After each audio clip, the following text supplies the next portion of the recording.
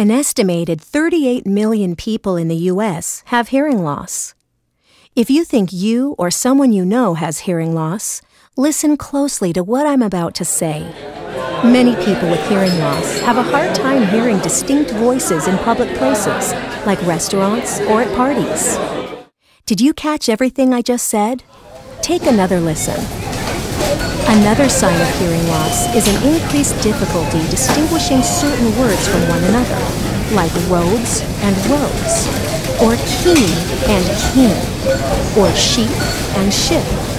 It can also be frustrating to distinguish words that end in S, like cat and cats, or walk and walks. Did you understand all that? Or did you struggle to hear the difference between some of those words? Let's try one more time. Noisy places like this can be frustrating to someone with hearing loss. When you can't hear what's being said, or you are continually misunderstanding and confusing simple words, you may feel like you're missing out. Did you find yourself straining to understand what I was saying? If it was hard for you to separate my voice from the background noise, you may have some hearing loss.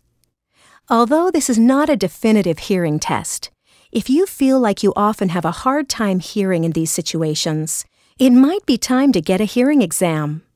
TruHearing can help. Call us today to schedule a hearing exam. If you are a member of a participating health insurance plan, you can also take advantage of huge savings on hearing aids.